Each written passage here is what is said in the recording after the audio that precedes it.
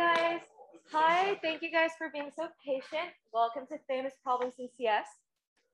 This is our last workshop of the entire hackathon, so we really appreciate you guys being here today. So, my name is Seok. My name is Keshvi. And I'm Terry.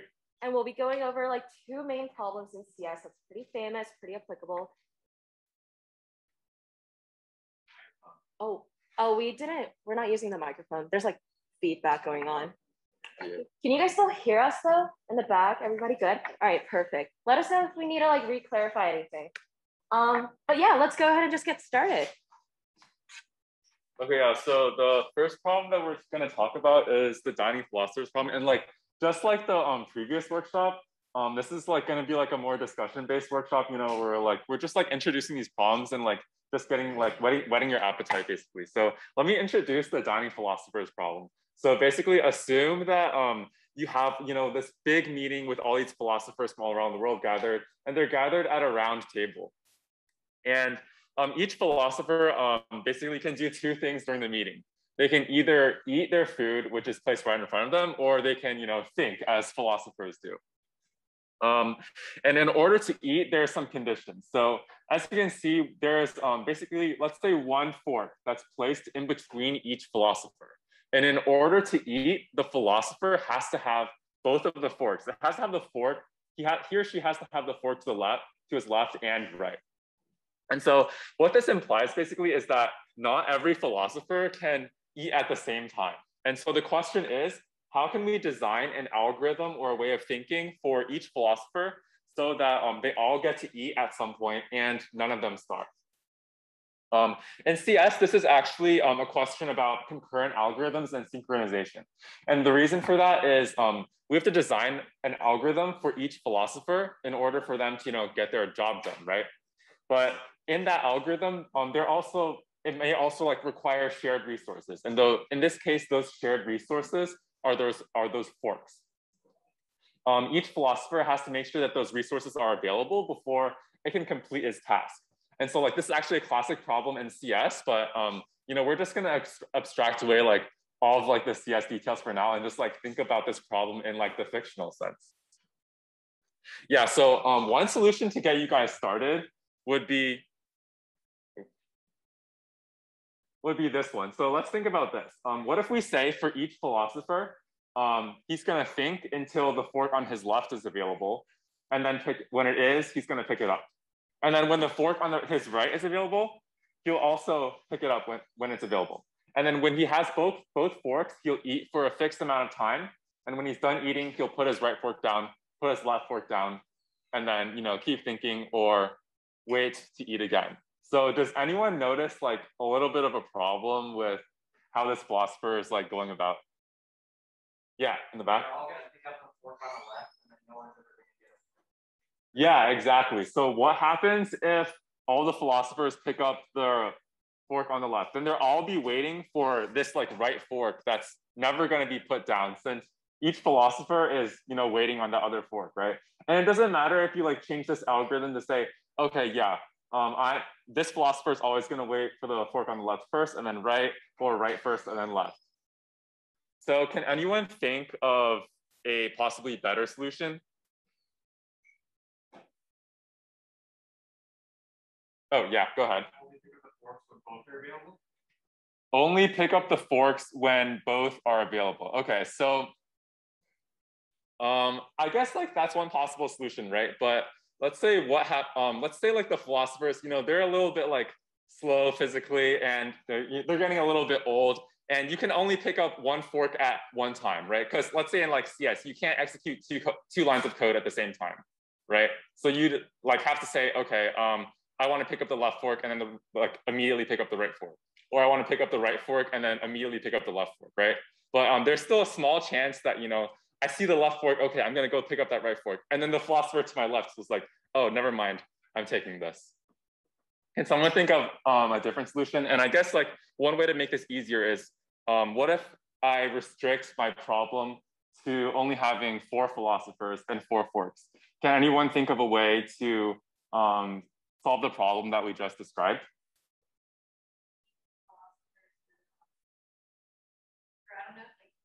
Yeah, you're on the right track. You're on the right track.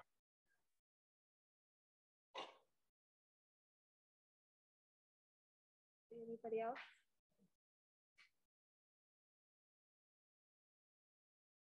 Okay, so you'll notice that like in this picture, all of the philosophers are numbered and all the forks are numbered, right? So what I was trying to get at here was, and you were right with the even and odd thing. What we can say is, what if all of the odd numbered philosophers always start by picking up the fork on the left and then the right, and then all of the even numbered philosophers started picking up the forks on the right and then the left. So in this case, we would have philosopher one would always try to pick up fork number 2. And philosopher 2 would also start with fork number 2. And so in this way, we know that between philosophers 1 and 2, only one of them can start the fork picking up and eating process. Whichever one of them holds fork number 2 will then go on to try and pick up the other fork. And the same goes for 3 and 4. So 3 and 4 will also always be competing for that fork on the bottom, fork number 4. And then after that, they'll try to pick up forks either 3 or 1. And so that's like one method that we can use to solve like this idea of deadlocks where each philosopher has one fork and nothing's getting done, right? Can you guys think of like a way to possibly generalize this for any number of philosophers, like even or odd? And like you can take a minute to think about it.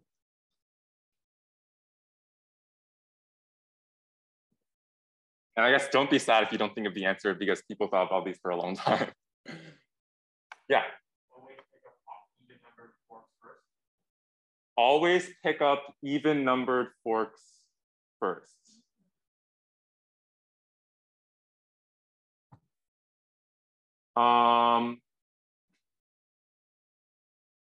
Okay, I think you're like thinking a little bit too much about this even and odd case. Is there any way you can extrapolate it to like not having even and odd? So like let's say like I go back to my previous diagram. We have five philosophers and 5 forks, right? So one of those philosophers is going to have 2 odd numbered forks. What should he do?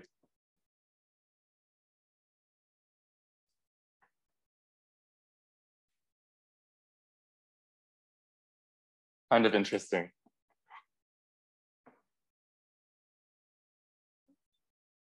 Oh, yeah. If you like alternated, like it doesn't be even or odd, like Mm-hmm. the solution of like pick up the left and then the right, and then the next iteration would be like if the right's going to be.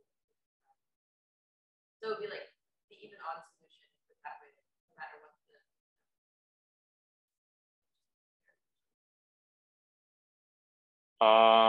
Do you mean like the first philosopher does left, right, and then the second philosopher does right, left, and then the third philosopher does left, right again?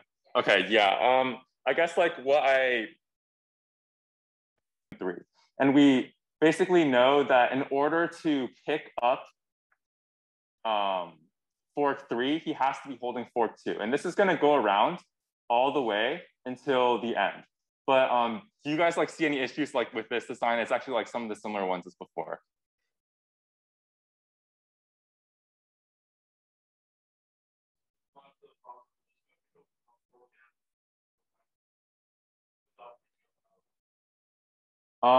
Yeah, in a way. So if you go back to like the beginning, basically this solution tries to solve the fact that between philosopher 0 and philosopher 4, you have like both of them are going to be required to pick up fork 0 before fork 1, and then fork 1 before 2, fork 4 before 3, and or like basically in that order. But that doesn't really make sense because we kind of have like the same problems where some philosophers can basically like cause that deadlock situation. And then another problem with this is a problem called starvation. So starvation in CS is when we have certain processes in our algorithm that are pretty much continuously getting all the resources, and that one philosopher can keep both of the forks for an indefinite amount of time while the other philosophers, just never get to eat, because we never described the system for, oh, if this philosopher has eaten for a certain period of time, then he should give up that fork to someone else. So can anyone think of a way where each philosopher is like kind of forced to, give up their forks after, after they've eaten or something? This is like the last big part, I guess.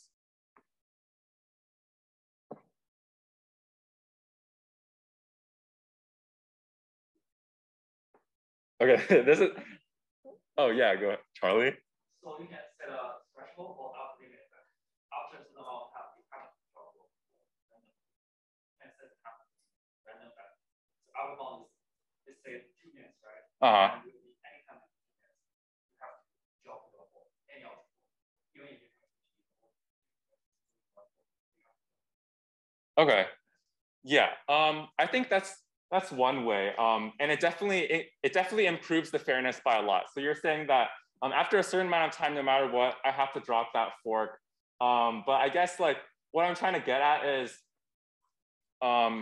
with your solution over time, I think all those philosophers will generally probably get to eat, right? But there's not as much of a guarantee in that a philosopher can, after their 2 minutes is up, they can drop both their forks. But if their process happens to, require those forks again, they'll just pick it right back up, right? And so yeah, you're giving a chance for the philosophers next to them, but there's no guarantee that a philosopher is not going to hog all of the forks that are next to them. But yeah, that's actually a really great idea. And it's kind of getting into the last and final solution that I have here. And so in order to avoid both deadlocks and starvation while maintaining fairness for all the philosophers, here's what we can do. We can label all the forks as clean or dirty. And so dirty means that a philosopher has just ate with it. And in the beginning, all the forks are labeled as dirty and given to philosophers with a lower ID. So if we number of the philosophers, then each fork will be assigned to the philosopher with a lower number. And what happens is when a philosopher wants to eat, they're going to send a request, or basically they're going to nudge the shoulder of the philosopher to its right. So this does break the rules a little bit in that, I initially didn't tell you that philosophers could do any communication or ask for forks from each other. But basically when they want to eat, they send a request for the forks that they don't have. And after eating happens, those forks are considered dirty. And so the rule here is a philosopher will only give up a requested fork from someone else if the forks that he's currently holding are considered dirty. And so that probably implies that he just ate and that he's gonna give up his forks since we know that that philosopher just ate and the two philosophers to his left and right didn't eat. And as a gesture, we'll say that each philosopher, before giving back a dirty fork, they're gonna clean it so that the next philosopher can use it. And so can you guys see how the clean and dirty system kind of helps with the fairness? Someone just say the simple reason. I kind of already said it maybe, but yeah, so basically when a philosopher eats, their fork gets marked dirty. And we know that when a philosopher has dirty forks, he automatically gives up his fork and cleans them back. And so that's kind of the reason for the niceness of the solution is that it allows for both philosophers to obtain forks from one another, as well as make sure that one philosopher doesn't hog all of the forks around it. And so that kind of concludes this problem, but the main idea of this was you can extrapolate these thinking ideas to a lot of problems in CS where you have multiple things or processes competing for the same resources. For example, let's say you have you're working on that Google Sheets for some project, and it's collaborative, right? And multiple people want to access that same cell and edit it. So what kind of things are you going to be considering if you're working on a project like that? There's different users, and all of them may be trying to access the same kind of information. And so if you're interested in problems like these, and you're taking CS at Vanderbilt, you can consider classes like operating systems or distributed systems, where we're thinking about, these concurrent algorithms, as well as like the synchronization problems that happen when multiple algorithms are being run at the same time. Yeah, and so then I'm going to hand it off to Keshvi and Saki to talk about the next problem. Also, you guys can try out. Oh yeah, I have this link where you can try out basically this problem in like an interactive like web simulator where there's a collaborative algorithm and a non-collaborative algorithm. You can basically see like the effectiveness of each, and you can also modify a lot of the parameters, such as like the rate at which each philosopher goes hungry and how fast they get full. All right, so now we're going to move on to our second problem for this workshop. It's called the two generals problem, and I'm just going to introduce it very briefly. So basically in this problem, we have two armies and we have a city. And basically General A is in charge of Army A, and General B is in charge of Army B. And these two generals have been ordered to launch an attack against a city, but they have a few constraints that prevent them from attacking just yet. So the first one is that the city is situated at the bottom of the valley, and the generals have each set up camp on opposite ends of this valley. The second constraint is that it's impossible to reach the other end or communicate to the other end of the valley without traversing the bottom first and going through the city. And the third is that the generals must attack simultaneously to be successful, and an uncoordinated attack would be unsuccessful. So in this problem, we're also going to suppose that General A is going to try and send a messenger to General B. So both generals can send messengers back and forth to each other, but they have to go through the city, essentially. All right, so now we're gonna start like a discussion on this problem. Does anybody have any idea of like some possible outcomes of General A sending a messenger to General B? Like, does anybody have any idea? Like, what are some possible outcomes of this?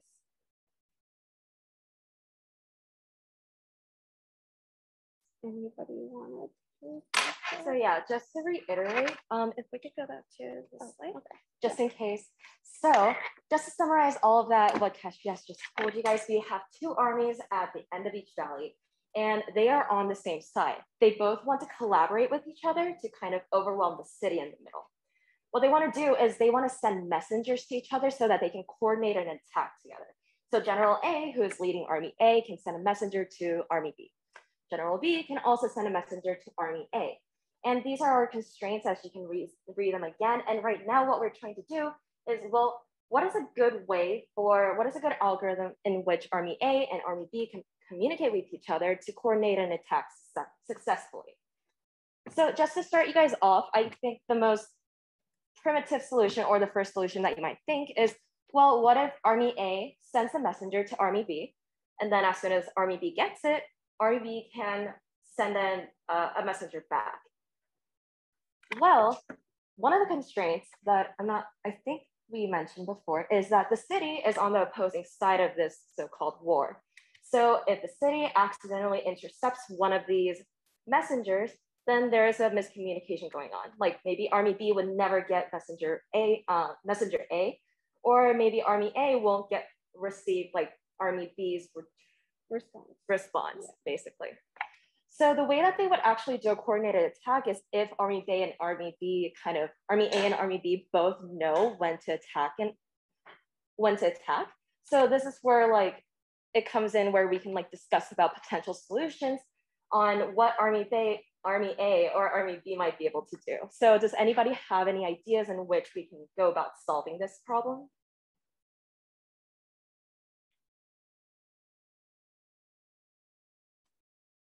Also, I doubt anybody does know this problem or is familiar with this problem, just judging from no one raising their hands. But if you do know the solution to this problem, we ask that you don't ruin it for the rest of us and just let people who don't know the answer lead the discussion.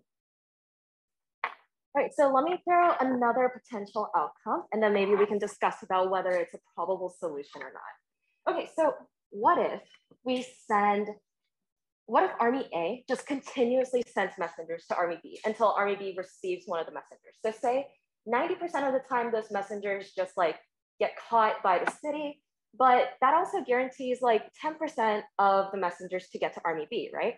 Then technically Army B should be able to receive at least one of those numerous and thousands of messengers, and they should be able to do the same thing and come back.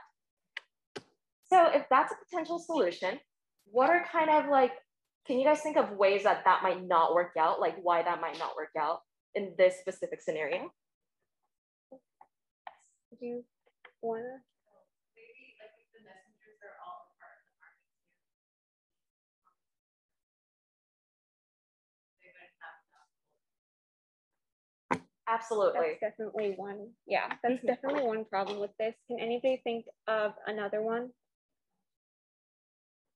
Yes. There's just no guarantee that at least one will reach out.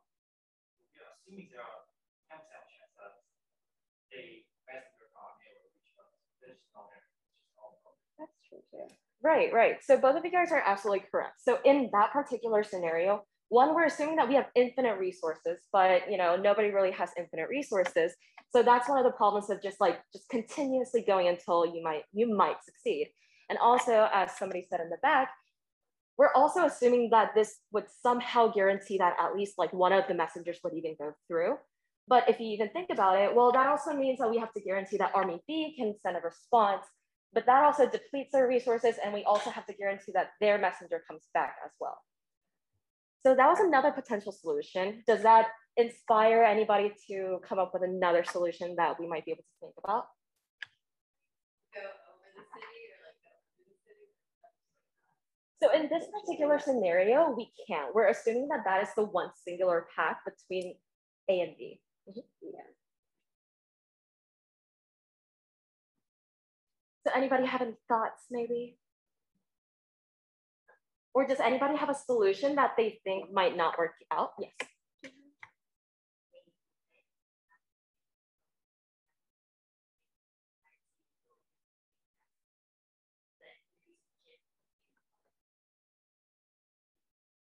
Gotcha. Okay. So if I could reiterate that, and can you make sure if I got that clearly? Are you saying that Army A and B would meet at the city, kind of? Right. So the problem with that might be the reason why we're trying to send messengers to each other is to coordinate an attack together, right? Because we're assuming that in this specific scenario, Army A and Army B are kind of like separated amongst each other. Like they can't communicate with each other without sending like a messenger and saying, okay, we want to attack tomorrow at 9 o'clock in the morning.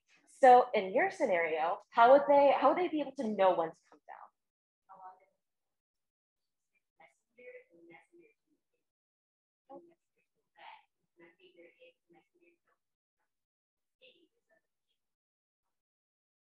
Oh, interesting, interesting. Well, let me just be devil's advocate really quick. So if both of the messengers try to meet at the city, wouldn't that also mean both messengers could be caught at the city? Something to think about. Potentially be intercepted. Also, assuming, let's say that they're not caught and that they do return with their messages, how do we know that their messages have not been tampered with or they haven't been like, corrupted while they were in the city? So yeah, if you guys could also think about like if from any of the solutions that other hackers have given, if you guys can think of like improvements or maybe something that you think are actually improve upon, like make sure to like say those out loud. I think one of the biggest things about like computer and algorithms is to really talk through all these different cases and edges. And from building upon it really just solidifies an algorithm in general.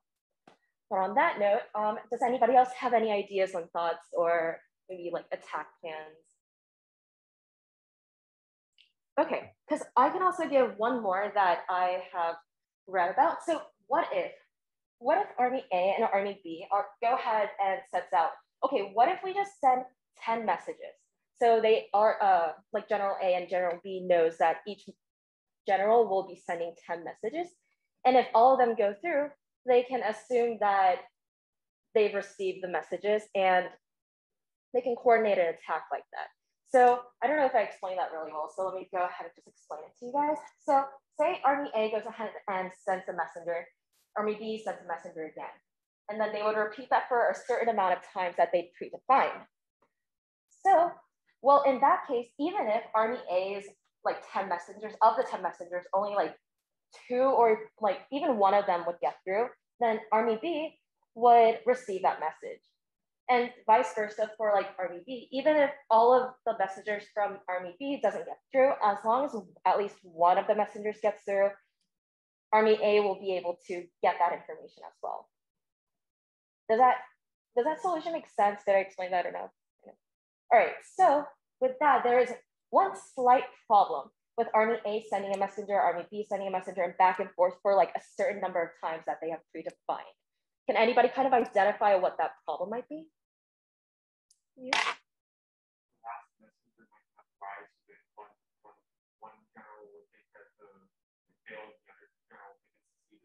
Exactly. No, that's absolutely perfect. So yeah, in that case, in the 10th messenger scenario, say Army A has sent a messenger and Army B receives him. Then Army B would send their last messenger, but say their messenger got caught at the city. So Army A never receives that messenger. Well, in that case, Army A is over here thinking, well, every time we sent a messenger, let's say like they got caught at the city, but every single messenger got through, Army A is supposed to assume that they're going to go ahead with the attack because their messenger already left and went to Army B, but Army B is over here never getting Army A's message, so they wouldn't go. So there's like a discoordination in the attack.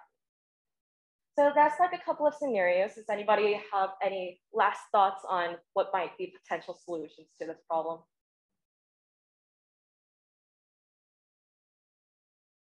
All right, so all of you guys are actually pretty correct. Actually, let's go ahead and summarize the different outputs really quick. Just because that was a lot that we just covered, we're just gonna like lay this out. So basically, when General A sends a messenger to General B, there is going to be one of two outcomes that could happen from this. So the first is that General A sends a message to General B, but they don't get a response back. In this case, what the problem that we like see with this outcome is, does anybody know what the problem is with this? Yeah. Exactly. So yeah, the problem with this is how do we know General B received General A's message? Additionally, even if General B did receive the message, if General A does not know that they received the message, then the two generals can't attack at the same time.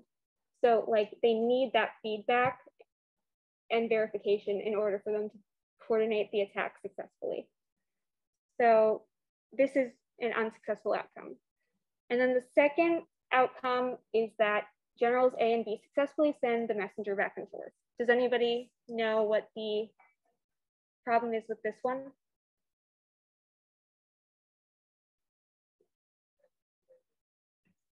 Yeah, exactly. So how do we know that General A's message has not been tampered with? And how do we know that General B's response is authentic? Because if the messenger was intercepted in the city and just sent back, like how do we know that the response is from General B? And how do we know that if it did get to General B, how do we know that it wasn't tampered with when it went through the city? So in this scenario, the attack would also be unsuccessful because they wouldn't be able to coordinate. So like basically, given this, we can actually conclude that this problem is technically considered unsolvable today. So you guys should really not feel bad. Sorry we put you through that. Like, yeah, you guys should not feel bad.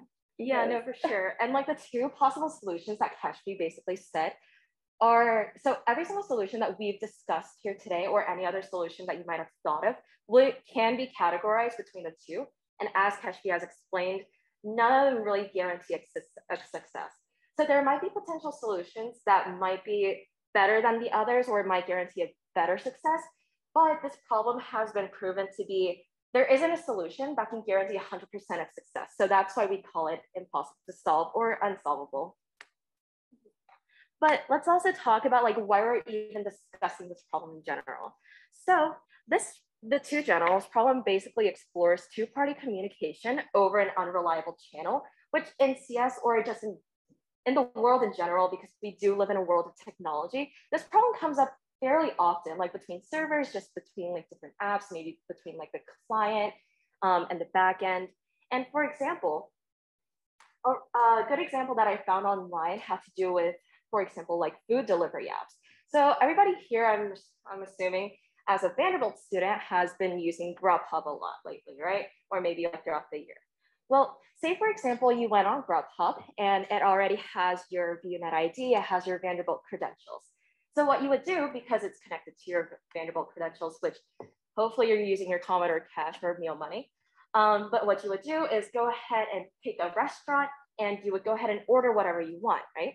So say you went ahead and ordered something and you paid your money, you got a little confirmation email saying that your order has gone through and you have paid successfully. But then you get an email from, say I went to Michelangelo's and I ordered pizza through the Grubhub app, but you get a message from Michelangelo's saying, sorry, we didn't get your order. So in that case, your first thought might be, okay, if my order didn't get through, maybe I'll just order another one because I really want pizza. Or you'll just be really sad and you'll just be like, okay, well, maybe I just won't have pizza for tonight. But what might have actually happened in that scenario is, what if Michelangelo's actually did receive your email or received your order, but in the back end, in the server end of like Michelangelo's servers, something went wrong and the confirmation email coming back sent you the wrong one, or it sent you, yeah, basically the wrong confirmation email saying like they were supposed to send something along the lines of like, we've received your order, it's coming on your way, it's on your way. But instead they said something else saying that they couldn't do it. Well, what this might lead to is this miscommunication example might lead to you ordering more or them having like this issue of not being able to process their orders properly. And this is just a very short example that might be applicable to us, to where we can see like this miscommunication being like a big deal. This has actually been like an example in like Great Britain. I think like in 2018, there was also a food delivery app called Deliveroo. And this Deliveroo app actually had this problem of like miscommunicating back to the client's end. And what ended up happening is that the company started sending multiple orders of the same order to their clients. And the customers would still be like charged like 2 or 3 times of what they initially ordered. So the clients are unhappy, the company's unhappy, and overall in general, we're wasting time, we're wasting money. And this is basically why the two generals problem is kind of like really important, because it really just talks about the importance of communication between two ends or even multiple ends. So that's why we discussed this today. Actually, on that note, because we do have a little bit more time, does anybody want to come up with an example, maybe in a real life scenario, where like this kind of miscommunication, where like the two generals problem might be applicable to like in your life, maybe? Have you ever like done something that you thought your message has gone through, but like on the receiving end, they either didn't receive that message or you got the wrong message?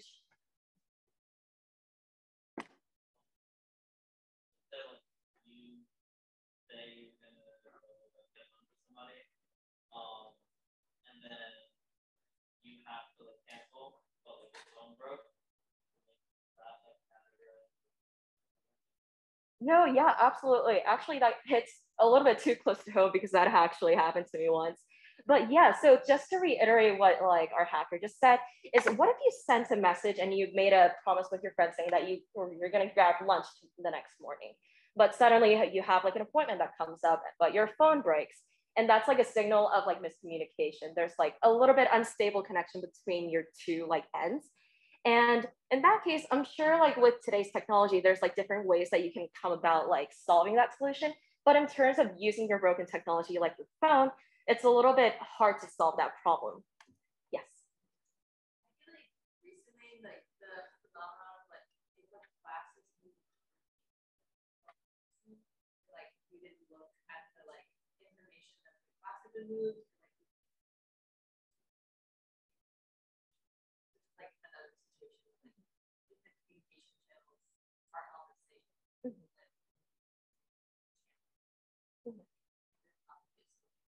Right, exactly. Also another one that kind of hits really close to home as another college student.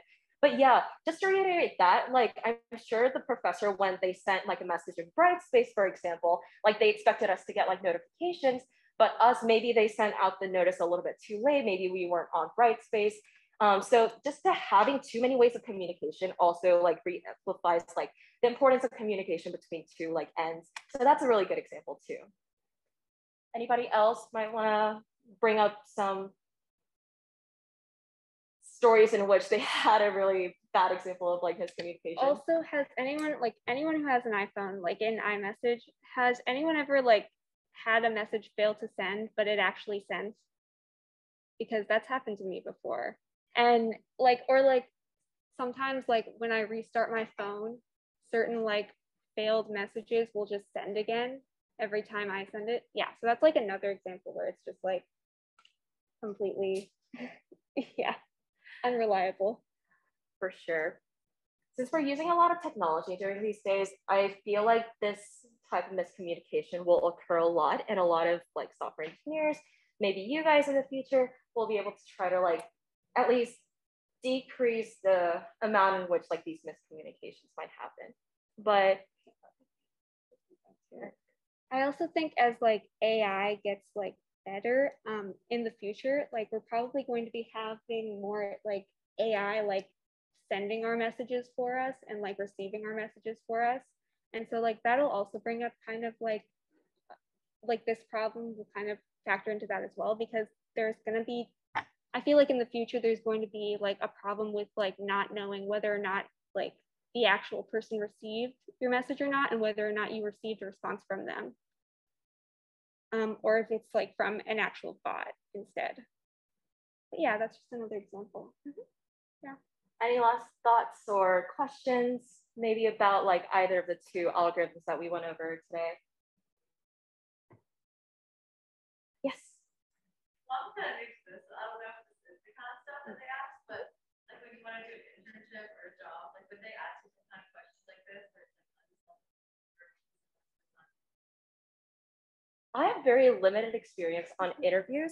No, they wouldn't ask you anything like this. I don't think they would do that. Yeah, if anything, they'd probably ask you like very solvable like coding questions. This is definitely more theoretical. And this is just if you're interested. I would be very, very surprised if an interviewer asked you a question like this and then they're suddenly like, oh, don't worry about it. There's not really a solution. I just wanted to hear your thoughts. Then interesting company, but yeah, I wouldn't worry about it too much. Yes.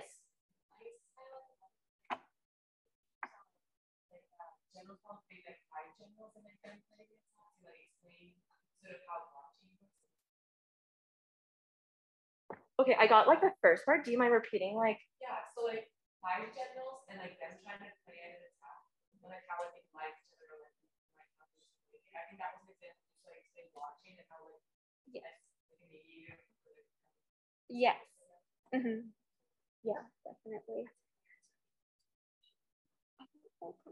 Yeah, so it was like blockchain was seen as like sort of a, yeah, the general's problem was used to like explain blockchain, yes. And there is technically like some proposed solutions involving like the blockchain to this problem, but it is still like right now considered basically unsolvable.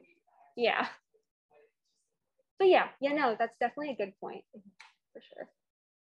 Thank you for bringing that up. I think we definitely read upon it, but then we didn't bring it up because it would then like bring up another like thread of like discussion. Like blockchain. But absolutely. Yeah. Just to reiterate, if you guys are interested in like blockchain, there's a huge discussion about like two generals following blockchain being involved with each other.